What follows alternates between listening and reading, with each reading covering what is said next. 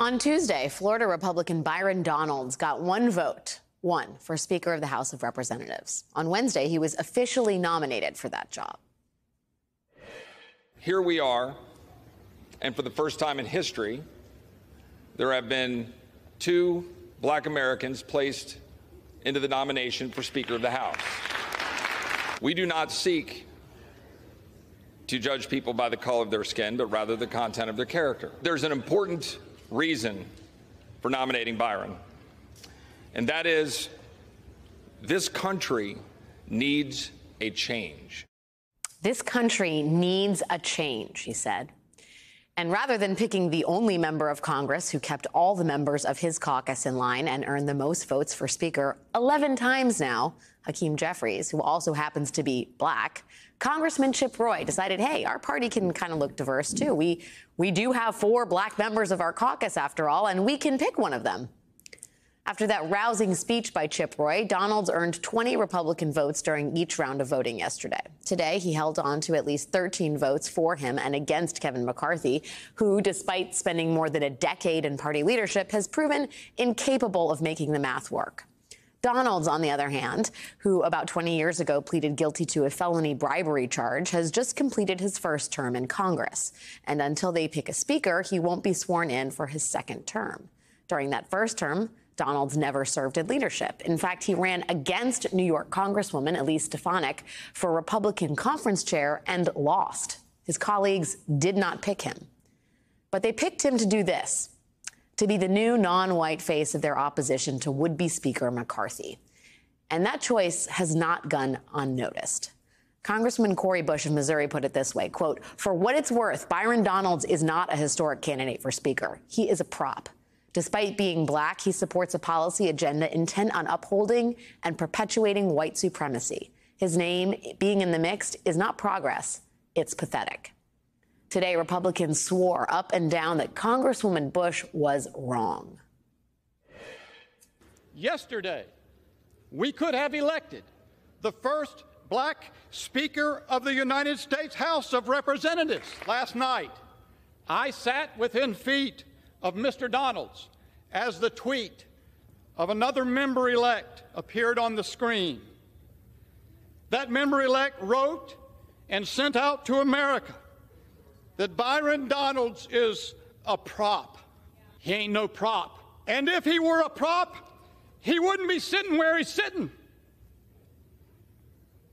This is the tired, old, grotesquely racist rhetoric that we've seen far too long. That's the line. The party that has never in modern history put forward a Black person as a potential leader in Congress, that tends to vote against policies that would aid communities of colors. Members of that party are not making a mockery of the importance of diversifying congressional leadership. How could anyone possibly think that? Joining us now is Congresswoman Ilhan Omar, Democrat from Minnesota. Congresswoman Omar, thank you for joining me on a day which must already be so exhausting for you, as it has been for anybody watching the proceedings here. What do you make of this new priority on diversity coming from the GOP right now? I mean, I don't know what to make of it.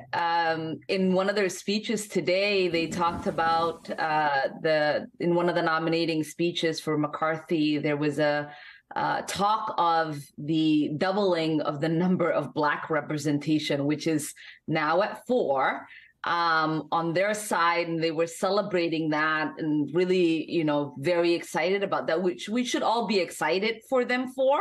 But we have 58 members on our side that represent that diversity of America. And I really do think that this eagerness of them to show that they have developed interest in having diversity in representation isn't really playing that well with the American public. Do you think the virtue signaling is at all to distract from the absolute mockery they're making of representative government? Of course. I mean, there's no other way to make sense of it. I think Donald's is a great guy.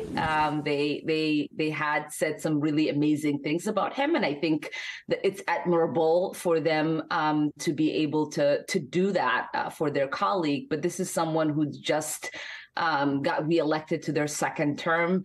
Obviously someone who hasn't had the opportunity to fully figure out how Congress works. And we know that someone like that isn't really prepared to be speaker.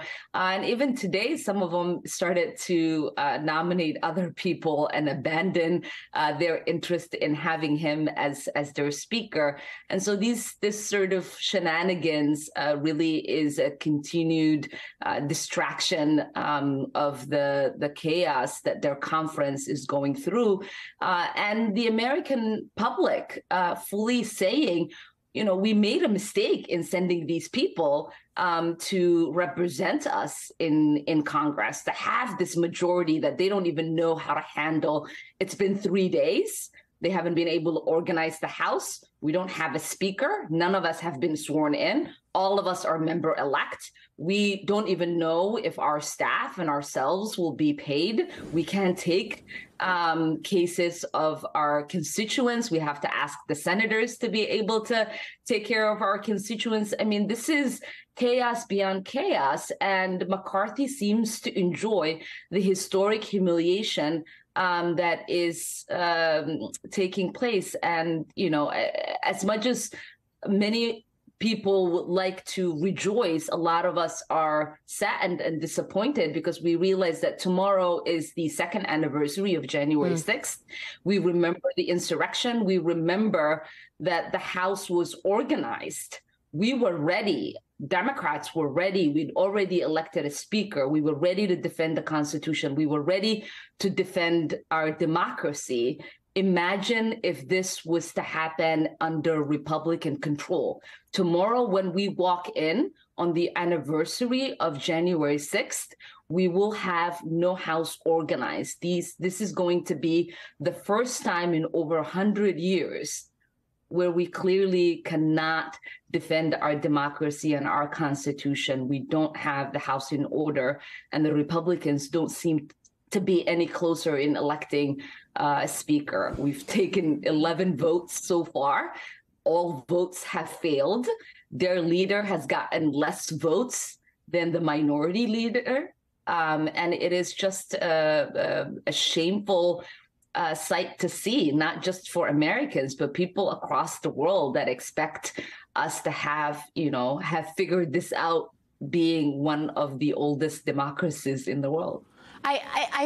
In addition to the chaos, it also reflects a certain sense of entitlement, do you think? I mean, Nancy Pelosi gave voice to this earlier. She said, you can just imagine what it would be like if a woman were holding up the opening of Congress, the swearing in of members, the enabling of staff to be hired to do the people's work.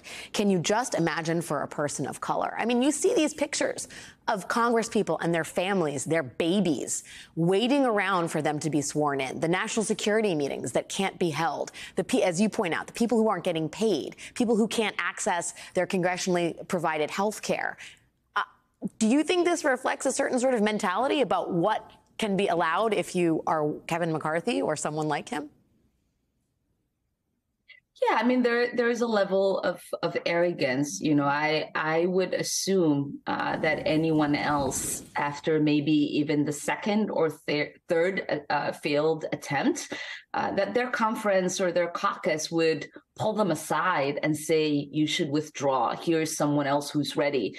And I think that this is telling in two ways, right? One, that they're willing to allow this historic humiliation to continue, and that he's willing to continue himself.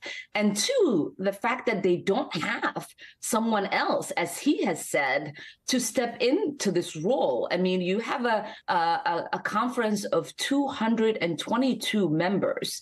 They don't have anyone else that they can coalesce around to be their leader. I mean, what kind of leadership have they to show to the American people? I think it's also really important to remember, and I think you were just talking about this in the previous segment, there's a lot of concessions that have been made many of the members that are the holdouts have said, he's given us everything we've asked for. We're still not going to vote for him.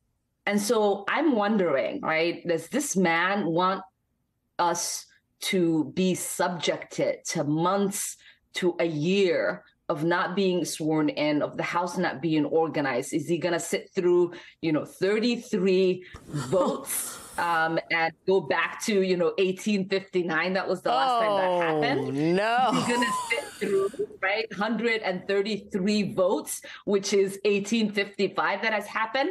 And again, also, what does it say about you when the objection to your leadership is similar in history to the objection in leadership that people had pre-Civil War, right? Objections that people were making because they couldn't agree on slavery. Yes. That is the level of objection this man has been subjected to. And he still hasn't woken up to that. He still wants to walk around with a smile. We know that can't be real.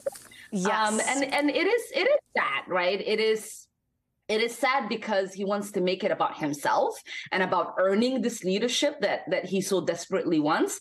But at some point, it has to become bigger than you. It has to become about the American people. Yes. It has to become about the work that has to get done. It has to be about legislating. It has to be about being effective on behalf of the people who put their trust in us and who sent us to Washington to represent them. Let it please not take 33 days or months. Congresswoman Ilhan Omar, thank you so much for your time tonight. Good luck for the rest of this week and beyond. Please send us prayers.